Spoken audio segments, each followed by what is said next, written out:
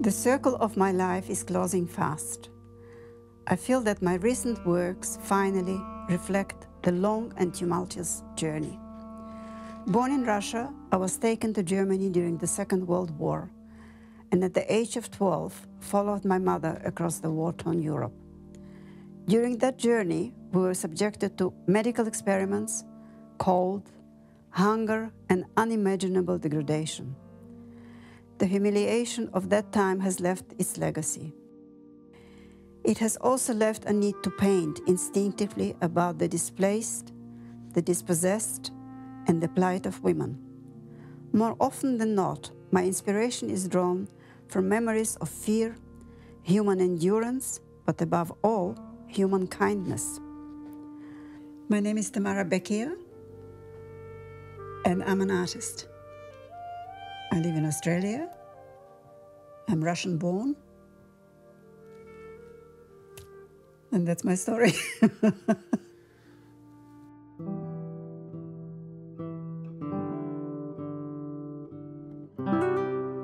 I was 48 years old. I felt I loved my husband, I loved my children, I loved my life, I loved the house. But there was something was missing. There was always something missing in my life.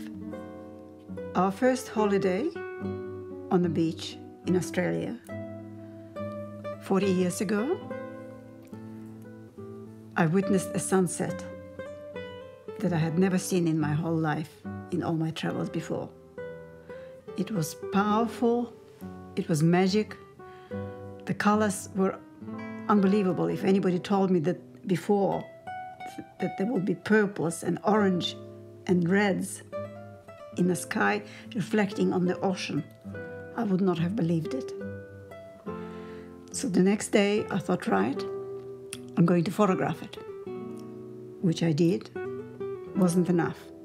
So I went and bought watercolors, a pad, and did a drawing, and it was atrocious.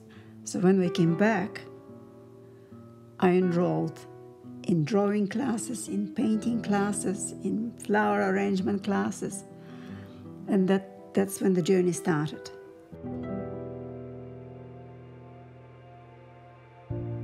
I'm going to do art for as long as I can breathe. By now it's an addiction. Now I just need to. In the beginning, I started to prove something that I can do it.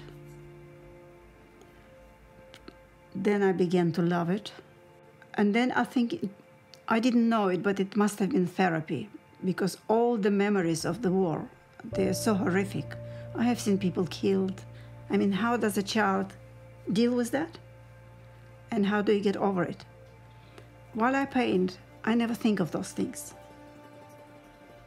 So while I paint, I'm in a different world. I just love beautiful things. I need to surround myself with beauty. I had seen enough blood and ugliness. If there's no beauty and love, what else is there in love? I feel, firstly, two different worlds, but I don't feel I belong anywhere. I don't know who I am. And that must reflect in all my paintings, because the worlds are divided, as I must be. But for some reason, the painting centers me, because here I have control. See, in my life, I didn't have control. I was taken away from home. I had to emigrate. But here, actually, I have choices, don't I? And even though it was incredibly difficult beginning for me during the war and the hunger, I am the privileged one to have finished up being in Australia, having this studio and being able to do what I want to do and now need to do.